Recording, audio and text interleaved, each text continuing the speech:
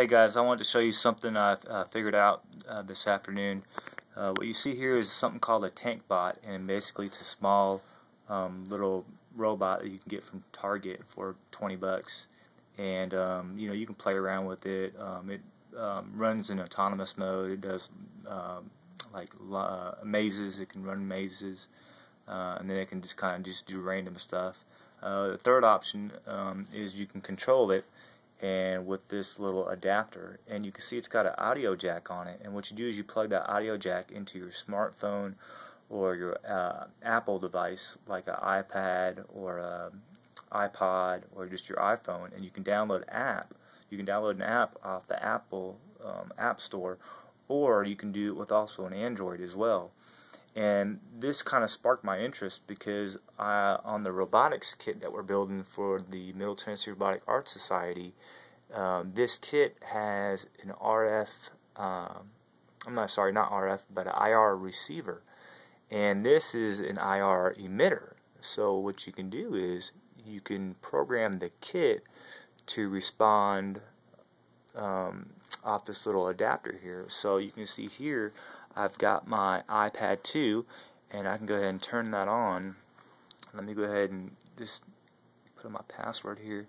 And here is the app that you can download for free on any app store. So what I can do is there's a little on-off switch on it, so you want to make sure you got it turned on. But you just plug it into your audio jack, and then if this isn't plugged up, you can actually hear it's making a noise when you move these joysticks up and down. So this converts that audible signal into a IR. So I can turn on the robotics kit, and mine's got the RFID tag reader on it. So let me go ahead and activate it. And now the way I've programmed it is if I take this joystick and move it in the down position, that tells the MTRAS kit that to go into an iPad remote control mode. Now if I move this up, it'll turn right. If I move this down, it'll turn left. If I do both of these up, it'll go forward. Both of these, it'll go back. And then if I take this and slide it back down, it should stop it. Now it's a little buggy right now. Just stumbled upon this tonight. I need to work on the programming some more. But I'm going to go ahead and show you. So I'm just going to go ahead and make it turn right. So I'm going to take it and I'll just slide it straight up. Oh, that's probably not. Let's see.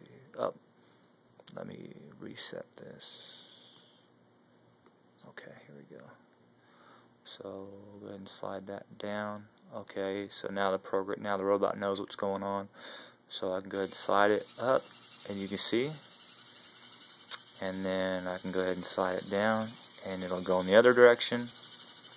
And like I said, if I slide this one down, it should cancel it, which it did. The range isn't that great.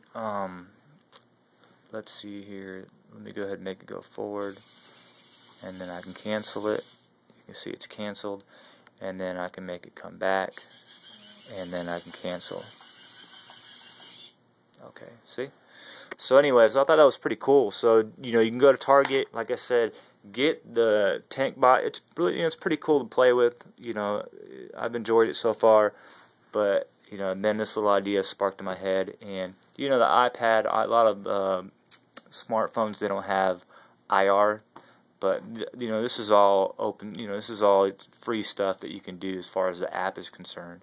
So like I said, this little dongle, you can do a lot with it. It's basically like a remote control. So anyways, I thought that was pretty cool. If you have any questions, let me know. Like I said, it's really easy. You just use with the basic programming, you just run a little command to read the IR input off the IR receiver. That turns it into numerical value, and based on that numerical value, you can write a small program saying, if this, then do that. So if this equals 13, then turn left. If this equals 14, then turn right, so on and so forth. Anyways, I thought it was pretty cool. So see you later.